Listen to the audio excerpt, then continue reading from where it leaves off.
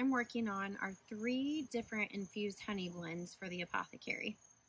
So I was out at the Wild Harvest Festival, and up in Wisconsin, so many things grow up there that I can't find blooming here. So I'm so excited to show you some really fun blends that we're gonna do for both topical and internal that are all honey blends. So the first one, what we're gonna do is some wild ginger root. So wild ginger root grows in these amazing colonies out in the middle of the woods where you have a wooded area, and they look like huge, huge, huge violet leaves. They're so pretty, and you can have like 100 yards of them. They just go forever. And even though they're not actual ginger, they taste and smell like ginger, and they have such a beautiful essential oil complex to them. They're just outstanding. So we're gonna make a cough syrup that kids like, all right? So we're gonna use some wild grapes that have malic and tartaric acid in them. So they're fabulous when you have a yucky cough and you're congested, and they taste good. And then we're gonna use our goldenrod. Goldenrod is amazing for all things mucous membranes. So what I'm going to do here is we're just going to cut some of these little goldenrod flowers into the bottom. So I'll be making lots of infused honeys these next few weeks.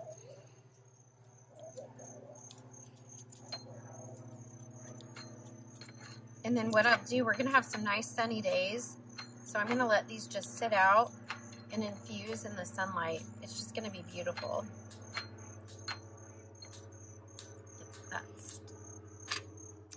That stem's starting to get kind of tough, so what I'm going to do is just put some leaves in there.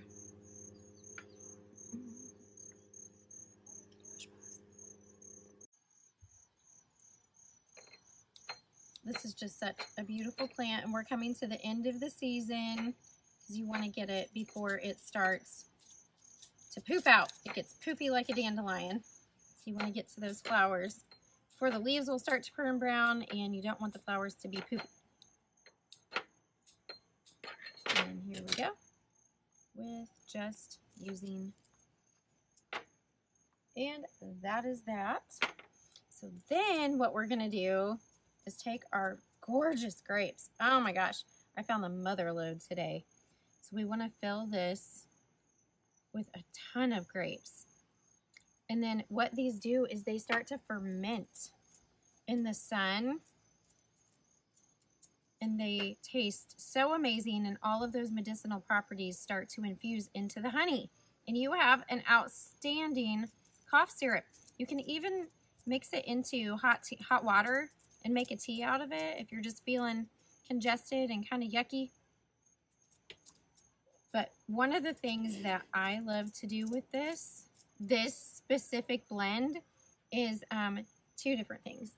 So I love to take this blend right here and then also use it in my spa room as a facial treatment because of that resveratrol and those malic and tartaric acids. And then you have all the anti-inflammatory benefits to the goldenrod, and then that stimulating essential oil to the wild ginger. Not only is it amazing as a cough medicine, but it's an outstanding skin treatment, especially if you have any type of inflammation on your skin, and use it as a treatment mask. That's what's so fun about these plants. They do so many different things that it's not like your standardized commercial where you only use this for that, because that's just boring. Nobody wants to do that. We want fun things that you don't feel limited with. Okay, look at all those fun grapes in there. And then what I'm gonna do is I have some of my wild ginger, and this is strong. If you've ever smelled or tasted wild ginger, it's very, very, very aromatic. So that's about all I'm gonna put in there. Just a little bit with that in there.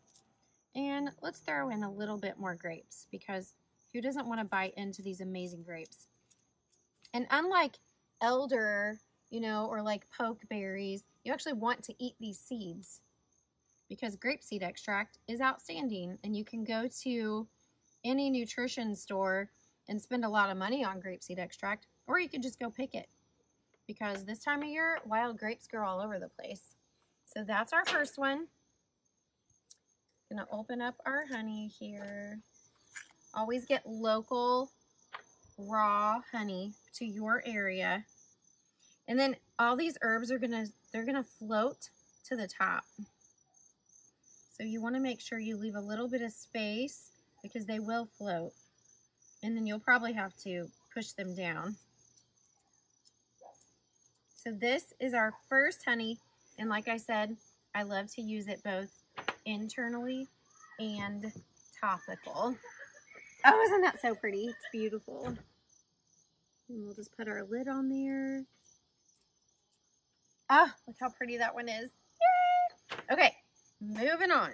That's the first blend that I'm gonna get going for the fall honey blends. Okay, the second one I'm super excited about. So many people hate autumn olives only because they don't understand how medicinal this plant is. Yes, it's invasive, highly invasive, and it will take over. But you know, we have these invasive plants for a reason. They're still nutritional, they're still medicinal. Just make sure that you're keeping, you know, don't let them take over. You know, if you feel like it's starting to take over, then monitor it, start digging some up. But here is a beautiful bowl that I've already started on of autumn olives. If you've never had them, to me, they have a very, kind of like a sweet tart flavor to them. They've got a beautiful, very soft, sweet, meets a little bit tart taste to them. And so I will spend days picking these off. What I love about autumn olives, which I love to do plant walks with these, is that on the back of the leaves, they're shimmery. They're very shimmery. So they're a pretty green and then shimmer in the sunlight on the back. And when you look at the berries, they are shimmery. And so, but these berries are super high in lycopene and they're anti-inflammatory. So they're extremely nutritious. But I just learned that so are the leaves. So we can take these leaves and dry them out like we would a mulberry leaf, powderize them, and drink them like a matcha green tea. So you know that that's going to happen at the apothecary this season. But what I'm going to do with this particular blend here is get some of our olives. Right now, they're in full bloom. So right now is the time to go out and get these. And we want to have enough in there so that whoever gets this one can get like a big spoonful in there. Okay, then the other one that I'm so excited about is my vanilla sweetgrass. So think about that beautiful, soft berry flavor with some vanilla sweetgrass infused, getting those beautiful vanilla flavors infused in there. I'm gonna let these sit in the sun and ferment. Now this one, I don't know, I might use it topically. It sure would be beautiful.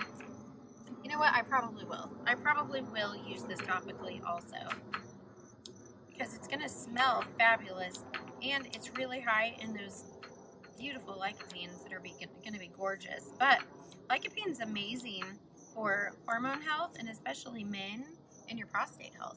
So if you like honey, this would make a great tea for men to come in and get, or just eat it by the spoonfuls or put it in overnight oats. Put it over some nice sourdough pancakes.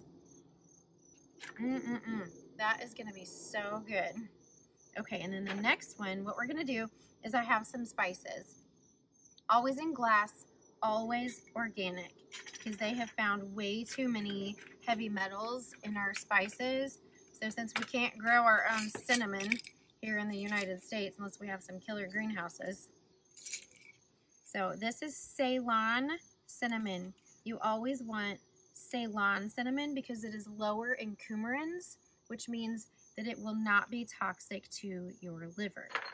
Okay, so Ceylon cinnamon. And then I have cardamom. Cardamom is one of my favorites. I love cardamom. I love it in everything. They're great carminatives, so they're just outstanding if you're ever having tummy aches. and some nutmeg.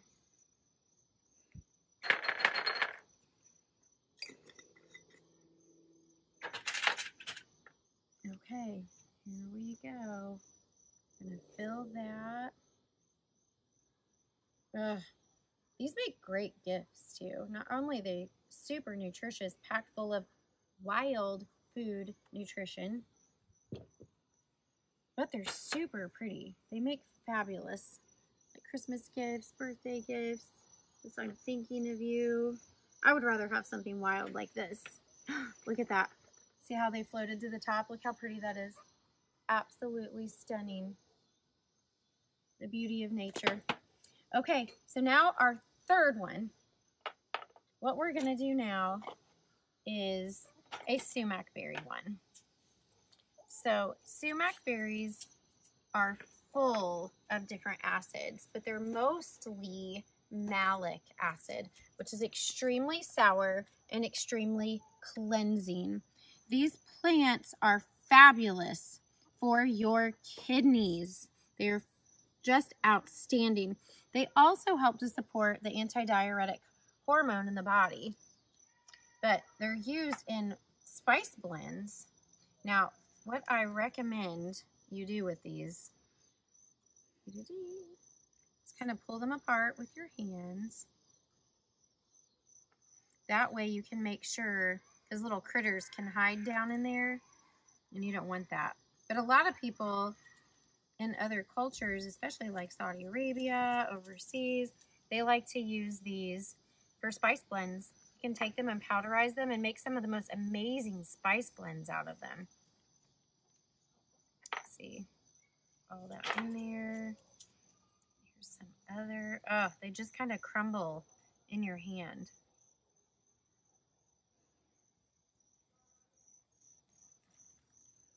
Most people like to use these and make lemonades out of them. That is just going to taste so good once it infuses in the sun.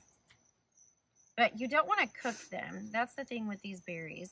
You don't really want to heat them because then you will lose all of those medicinal qualities with those acids because they're not heat stable. So that's why infusing them into some honey is so good. We'll take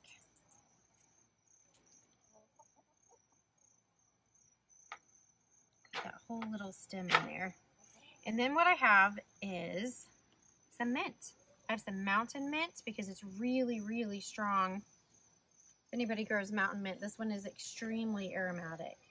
So let's just cut some of that up in here.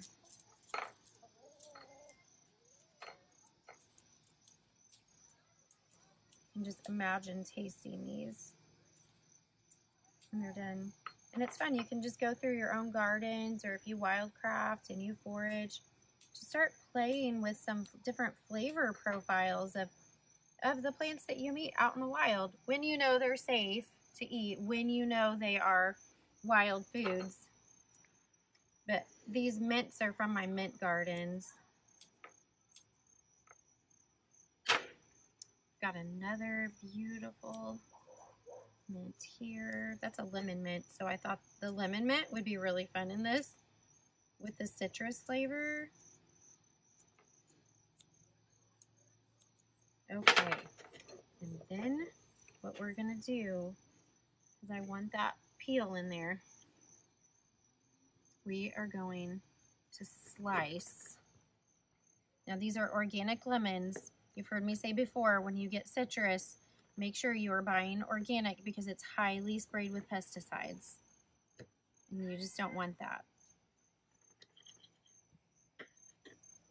Okay, I'm gonna kind of squeeze a little bit, drop it in.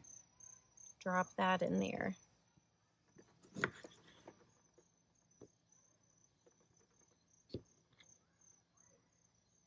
That way we can get some amazing lemon in that honey with that sumac.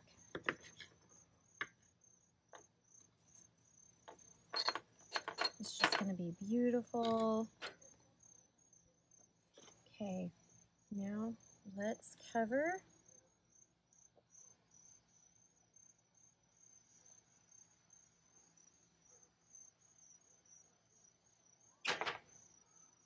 Okay, there we have 3 beautiful, amazing, oh, these are gonna taste so good, infused honeys. These are just starting to float up. 3 infused honeys for the Apothecary Spa that can all be used for a infused tea. Use it in your overnight oats. Use them as a cough syrup. And you can use them topically for an amazing, nourishing skin treatment.